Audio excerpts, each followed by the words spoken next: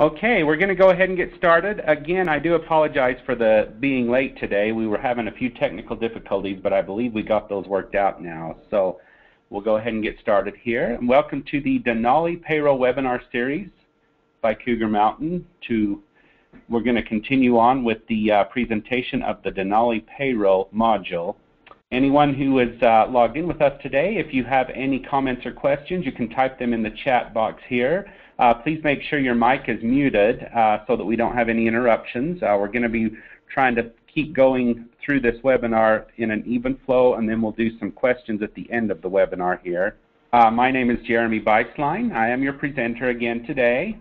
And today's topics, we're going to be moving on to employee management. I know this is one that everybody's been waiting for today. So we're going to do the first part of that this week, second part next week. We'll run this webinar for about 15 to 20 minutes, and then we'll do a Q&A session for 10 to 15 minutes afterwards and get it cleared up within about 30 minutes. We're going to be talking about entering the employee information and managing your employee information in payroll. We're going to be talking about the different options there. The first three options would be the employee management, the year-to-date summary, and the pay rates and taxes. At the end, we'll do our Q&A session after that. All right, we're bringing up the payroll here. Here we are on the main navigation screen. Now, to get to your employee management, there's a couple ways to do that here in Denali Payroll. One option is on the employee menu here on the left. It's the first option, Add Change Employee Records. The simplest way is right here on the main screen, your navigation screen. You would just go ahead and select Set Up Employee Records here. And with that, it brings open your employee maintenance screen here. This is where you would enter in new employees. Basically, you would enter an employee number. Once you enter their number, you can use their last name for that if you'd like. Then you would put their name in, last name, first name, middle initial, and then junior, senior, etc. here. Social security number, department, filing status. This filing status is very important because this is what determines which tax table to pull from when calculating their tax information. And then when you enter the information, it will populate their name used automatically, but you can change that if needed. An example would be if I was to enter John Doe here, and let's give him a middle initial of S just for fun. Then it populates his name automatically in the name used. And you can change that if needed, if we need to change a different name. Position, what position they're working at in your company, address, city, state, zip, etc., phone number, cell number, birth date, hire date, seniority date, and termination date. Those, you would put those in. Termination date is grayed out until you set their status as a status code that is the termination type, status type terminated. Then it opens up the termination date to let you put that in here if needed. That's for employee maintenance. You can put their email in, emergency contact person for this employee, and phone number here. So with that, we'll go ahead and pull up an employee that we already have in the system here. And again, we've got these by last name set for the employee number for our demo data, which is just fine. You can use numbers, letters, or a combination of both on the employee number here. So we've got Kathy Janeway for our employee. You can edit the information as needed if their address changes, anything in here that is needed, their general information here. Filing status, again, is very important, determining which tax code to pull from. Also, it's very important in the pay information window here. This is important information on how Cougar Mountain Denali Payroll will calculate their taxes when you run the payroll for this employee. Pay type, you've got hourly, salary, or combined. You can select any of those. Salary is just a set number. If you do hourly, it will take the units and multiply it by the rate to figure out their pay. Salary just puts in their pay rate that you enter in here on the pay rates tab, which we'll get to in just a moment. Biweekly is the pay frequency we have for this employee. You can set them up under any of these pay frequencies. Weekly, monthly, semi-monthly, biweekly. Last raise date, you can also put that information here. for informational purposes. Check location and site location. What this is for is if you run payroll out of a central office somewhere, or if you run it out of another office, you can put that information here of where their paycheck is located when the payroll is run. Site location is where the employee is actually working on their job. Okay, and then moving on down, this last section here is the last paycheck information. It just basically shows the last check number, date, and the check amount for this employee that you'll see here. To get detailed information on which paychecks have been run for this employee, we move on to the year-to-date summary. Year-to-date summary is basically your employee history. All of the transactions that have occurred for this employee you'll see listed here. Basically their paycheck, date, regular hours, regular pay, overtime, etc. is all listed out here. And when you scroll over, you'll see further information. Their gross amount, federal tax withholding, state with tax withholding, other deductions, other benefits, etc., and their net pay at the end here. And you can also, in Denali Payroll, with any of these tabs, you can actually take this screen here for employee maintenance and maximize that to get a full screen. That gives you a better layout so you can see more of the information on there. And again, it spreads it out further so you can see the information as needed. And this will show a history of all of their paychecks for the current year. Right now, for this employee, we've only got one paycheck so far. All right, so moving on. One more thing on this one. At the bottom, you see the year-to-date totals for everything. You've got a grand total of all of your employees. Taxable wages, Social Security, Medicare wages. This is what you'll see on the W-2 if you were to run your W-2 report in boxes 1, 3, and 5. Federal tax withholding, Social Security, Medicare. This is boxes 2, 4, and 6 on the W-2. And this is the year-to-date total as of right now. All right, moving on, the pay rates and taxes. This is the screen right here where all of your pay rate and tax information is inputted for this employee when you're setting up an employee. The top section here is their pay rates. Most companies might just have one line. They'll have one pay rate for each employee. You can go ahead and put in the department for that. It will default to the department that you have for each pay rate you enter, but of course you can always change that if you have more than one department that you need to spread out this employee's pay over. As you can see on this example, we have 4 different pay rates split out over 4 different departments. We have Department 1, which is the default, but we have 3 other departments as well. And that was set up in our department codes that we talked about last week. Then you would enter, this is a salaried employee, so you enter the salary amount for each paycheck. You'll enter the salary amount for each paycheck for each of these departments that would apply for each paycheck. This employee gets a total of $1,800 per paycheck, so the salary is split out among, the $1,800 is split out among the departments as showing here. Now let's see if we can find an hourly employee here so that we can talk about the default units column here. That's very important. Here's an hourly. This is a perfect example of just one department. Your default units, basically in this example, is hourly units. Default units means that they work 80 hours per pay period. Since we have this employee set up on a biweekly pay period, as you can see here, we have Mrs. Hanson set up on biweekly, then she works full-time, so she works 80 hours a week, so we can enter that information here in the employee setup. And this saves a lot of time when processing your payroll on a biweekly basis because their hours are already entered in this case. And then this is the hourly rate. This is the overtime hourly rate.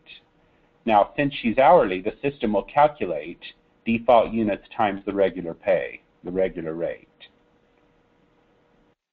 And it does that automatically with each payroll run. That saves a lot of time when entering payroll on a weekly basis. Okay, so we're going to go back to our previous employee example here with the different departments I had split out here. Some information I wanted to show you guys on this webinar here. Right here. One of the neat things about Denali Payroll is you can, in the employee setup, you can set default units and regular rates for each department. You can also assign a tax code for each department. This is very handy when you've got multi-state employees, multi-state payrolls that you're running, where you have the same employee working in different states. Some of their pay will be taxed in one state, and some of their pay will be taxed in another state. And the way you do that is you would enter the tax codes down here in the tax information. That's in the lower part. You enter their tax code here, and we talked about tax codes on the previous webinar that are all set up. You'll apply whichever tax codes for this employee here.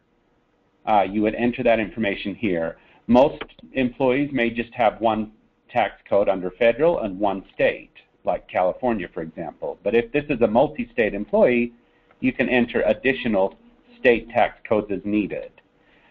Those of you who are using Cougar Mountain Professional, you remember you're limited to 3 state codes and 1 local code. In Denali Payroll, you have unlimited tax codes. You can put as many as you need, state and local. And it's all listed here. You can add another one here if needed, and just keep going on down as many as needed. And then you would apply the tax code to the pay rate up here. Now we have this set out to different departments. If the pay rates are in the same department but different tax codes, you would just add another pay rate here under the same department and just put the different tax code in if needed. And again, you would put in the default units on hourly employees, but for salary employees, the default units don't apply. You just enter the salary amount for each code.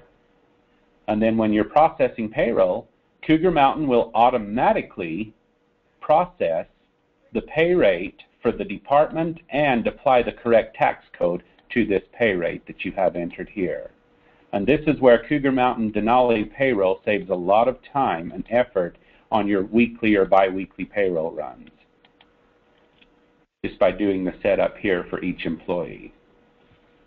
Okay, so with that, we covered the first 3 sections of your employee payroll setup. With our next webinar coming up next week, we're going to talk about the benefit deduction codes, the leave codes, and then we'll get into the direct deposit notes as well. So make sure you stay tuned next week for the rest of the information on setting up your payroll, your employees in Denali Payroll. With that, we'll go ahead and open up the chat line for Q&A session now. So go ahead and enter your questions in the chat field, and we'll get to as many as we can here for the next few minutes here. All right, our first question I have is from Emily. She's asking if you can run checks batched by check location. The way you would do that is you would probably set that up under different departments. You would set locations up under different departments in payroll, and then you would just run the payroll batch by department, and that's the way you would do that in Denali Payroll. All right, moving on here. Okay, good question by Trish. Does default units have to be used? Let me go ahead and pull back to the previous example we were showing here under default units here. Default units are not required in the payroll setup for the employee, but if you leave it at 0, if you don't enter a number here and leave it at 0, when you run the payroll, you'll have to enter the number of hours at the time you run payroll. By entering default units, that will save a lot of time when you actually run the payroll each time you run payroll every 2 weeks or twice monthly or however often you do that. We'll talk about that further when we get to our future webinar that talks about running the payroll, and I'll show you how that works. But by entering the defaults here, it does save you that step so that you don't have to enter those when running payroll. Saves you time on that. All right, moving on. Okay, and a question here from Dick. It looks like I skipped that one. I apologize. He asked a question about leave section, talking about leave codes, vacation, etc.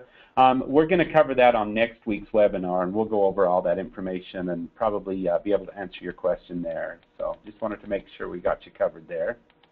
Okay, a question in here for exempt versus non-exempt employees. Currently, Denali Payroll does not have a specified setting for that. What you would probably do in that case is just set them up under another department, or even you can use them in the same department, just set the employee up with a regular rate and not give them an overtime rate if they do not get overtime, or set them up a salary. All right, another question I have here from Dick. He asked about the Utah tax code, specifically if Denali Payroll will calculate those correctly, as they're having some issues in professional payroll. To answer your question on that, we are reviewing the tax codes in Denali Payroll and making sure we have the most up-to-date information for Denali Payroll. So it should calculate those correctly. If there is an issue with that, we will review that and make sure we make any corrections as needed along the way with that. So moving on here. Okay, another question. That's a good question, actually. The question is, can you have a different filing status for federal versus state? With Cougar Mountain Denali Payroll, we do not have that set up right now. You set the filing status here under the employee setup, and then it will apply that filing status on all tax codes that you enter in the tax information down here for this employee. So it will be the same filing status for all tax codes. Okay, question from Ben. How does combined versus hourly salary work? That is a very good question, Ben. The way that works is when you set the employee up, right here we have an example of 3 different types. We have it set up as hourly on all of these types. If the employee is set up as hourly versus salary, you can actually, combined, you can set each of these up individually on the pay rate. And you would set one pay rate up for the hourly portion and another pay rate up for the salary portion for that employee. And then Cougar Mountain will calculate the units times the rate to get the hourly. On the salary, the default units won't apply. It'll just introduce the rate here of what the salary amount is. So yes, you can definitely do combined hourly versus salary on one employee, and that's how that would work. All right, a question here from Don. He's asking if you have employees that have several different pay rates, is the overtime pay figured with a weighted average? To answer your question there, you would have to do an overtime pay rate for each pay rate you have set up for that employee. And then what you would do is you would just determine which one of those apply as far as overtime goes, based on what rate they are being paid on at the time they're working the overtime hours. And that we can get into that further at the time of entering payroll. You have default units here. You can set additional hours under the default units in the setup. If it goes over 40 hours total, you would just put those extra hours under whichever pay rate they would need to get the overtime paid for. That's how Cougar Mountain Denali Payroll calculates that. All right, a question from Susan. She's asking how to not apply state taxes if an employee prepays state taxes. That is a great question. You still need to put the tax code on the employee so that Cougar Mountain can calculate the amount of wages for that particular state. But the way you exempt that employee from actually having the withholdings taken out of her check for that state is you would simply enter 99 exemptions here, and that would calculate it out with 99 exemptions so that basically you're never going to have any taxes taken out if there's that many exemptions. And that's the way you would take that out. And of course the additions you would put 0 so that there's no taxes withheld from the employee's paycheck for that particular state tax code on this employee. Okay, I got time for one more question here. We have one here. Okay, good question from Christy. She said she noticed that there's a filing status. We have, for married filing, you can do joint or separately. Those are our options. This is a feature in Denali Payroll. The W-4 that your employees give you does not choose joint or separate. The way you would determine that based on the W-4 is there's a box on there that says they're married filing joint, or else they have another box that says married but withholding at a single rate, at a higher single rate. You would probably select filing separately on that case. that would just use the filing separately tax code. Right now, most state tax codes and the federal tax code uses the single tax rate for this married filing separately. It's separated out here in Denali Payroll, but if you look at the tax code, it's going to be the same one for both in the federal and most states. There may be a few states that are different on that.